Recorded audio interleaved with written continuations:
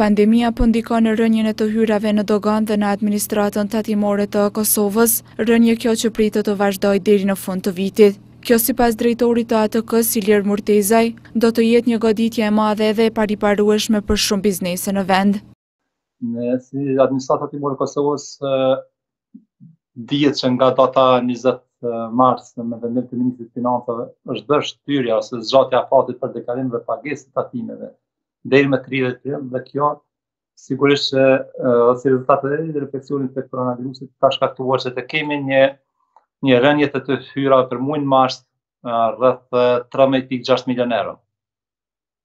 Gjë që deri me datën 18 mars, se shohim ditë me ditë prej 1 janari deri me 18 mars, ne si administrata tatimore e Kosovës kemi qenë në një progres të shkëlqyeshëm, duke patur një rritje të hyrave për ato ditë prej 11.2% në raport me periudhën e njëjtë të vitit paraprak, domethënë vitin 2019, dhe në raport me planin kemi qenë 3.62% më tepër se sa plani.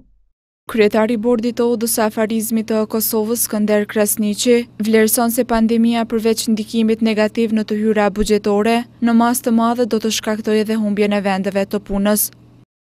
Se në qovë se nuk përkrahet biznesi, të hyrat e shtetit do t'jenë ekstrem më të vogla, edhe do të kemi ramje të punësimit shumë më të madhe. Me thonë, veç tash llogaritet që mund të kemi 50.000 vende të humbja. Edhe në qovë se nuk merret një injekcion, një intervenim shteti, atëherë këto humbjet vendet punës mund të jenë edhe më të mëdha.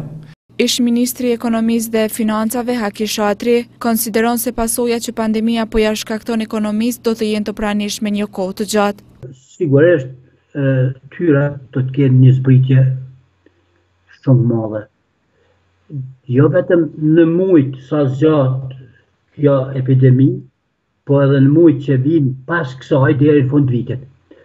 Nuk do të mund të realizohen tyrat e parapara. Sigurisht, mirë po edhe disa shpenzime që kanë qenë parapame me buxhet për këtë vit, sigurisht nuk do të jenë nevojshme të realizohen.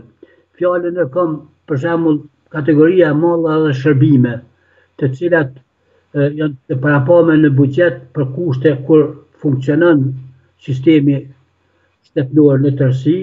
Me propozim të Ministrisë së Financave dhe Transfereve, qeveria në detyrë ka miratuar pakon emergjente fiskale për t'i ndihmuar kompanitë për pagat e punëtorëve në 2 muajt e ardhshëm në vlerë prej 170.6 milion euro.